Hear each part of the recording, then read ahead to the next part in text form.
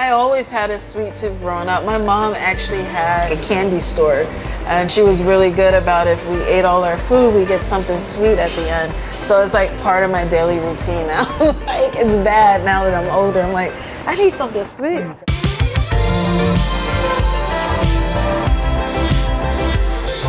My high school culinary teacher, she made it very clear. She was like, Lasheeda, this is a white male-dominated industry. As long as you work hard and you be kind to people and still be a little sassy though. It's like, don't let anyone walk all over you, but you find that balance. She was like, you're going to go far. I never thought in a million years I would be working here, but I love that my journey has taken me here.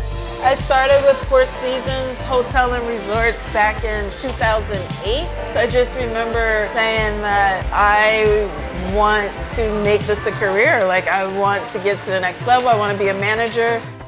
And I started out as a cook 3 with the company, and that's the basic level. And I rose up to the top. I didn't want to be one of those people who skipped a couple steps. I wanted to really learn and get there, because some people are coming out of school and they're like, I'm a chef, and I'm like, no, you're not. No, you're not. I can't see myself doing the same thing every day. I feel as though a hotel gives you an opportunity to do a little bit of everything. The food is important, but your team is way more important than the food, because if they're happy, then the food will be happy.